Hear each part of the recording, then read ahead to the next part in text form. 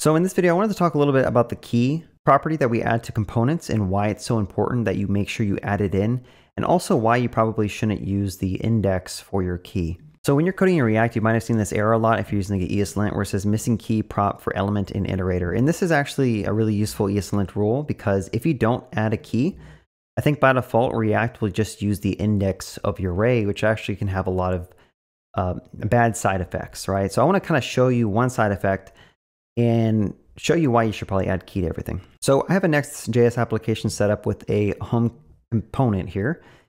And it's pretty simple. Basically, every time I click on a button, there's a button here that says add next number. Every time I click on that, it basically pushes 0, 1, 2, 3, etc. to this array. Just appends it here. Actually, in this case, it's prepending the number. I don't know if it really makes a difference, but I prepend the number. And then I go ahead and just increment the count again so that when I click the add button, it'll do the next number in the sequence. So pretty straightforward. And when I push numbers, I'm basically looping over using a map and rendering out a subcomponent called my dropdown. Okay, in this first example, I'm not passing the key property because I want to kind of show you the issues when you forget the key. So if we look at the actual my dropdown, this is literally just a dropdown, right? So it has an open and closed state. And when you click on the button, it's going to either toggle it open or toggle it closed. The rest is not too important to kind of look at. Just a bunch of like SVGs, and then we have the actual like panel here. But one thing that's worth mentioning is we do draw out we do render out the number that was passed in as props here. So this is going to be important because it does make a difference, and I will highlight this in just a second. So let's go over to the actual code. I'm going to click on this button, and you'll see that it adds a drop down here, right? So nothing too special, and it has the 1 inside the drop down. Now keep track of this 1 because as I keep adding more drop downs, the way React is actually rendering out these components, it does refresh and push the correct props into the drop downs, right? So there's no issue with just pushing in and having these props correctly working when you don't have the key property defined.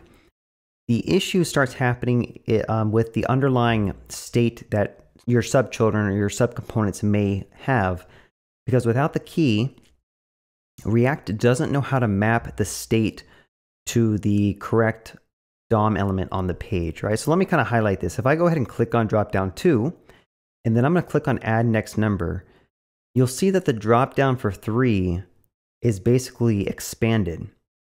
But we just clicked on dropdown 2, so why is 3 being expanded, right? So React doesn't know how to properly map your components to the kind of underlying state tree or underlying state implementation.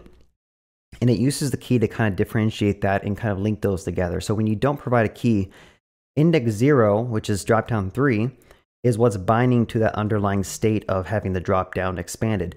And remember, before I clicked on this button, this used to be index 0. So what's happening is dropdown 3 is basically assuming the role of index 0, and that's why it's kind of adopting the state of this dropdown. Okay, so as I click on things, notice that it shifts all the dropdowns over, but the actual expanded columns are kind of offset by 1. So it's a really weird bug, and you might not actually see this right off the bat until you start using state in your subchildren and your subcomponents, which is why you probably should always set a key on your map loops. All right, so let's just fix this real quick. I'm going to go ahead and add a key. And typically you want the key to be something that uniquely identifies the element of the array. In some cases you have to use an index, but in most cases, a lot of these things you're mapping over are actually like objects that come from the backend, and they usually have like a unique ID on them. So I would probably try to find some type of unique identifier in your collection and use that. In this case, we have an array of numbers and they all happen to be incremented by 1. So we know that the number itself is unique. So when I add that in, we can go over here and I'm going to do the same thing. Let's just refresh the page.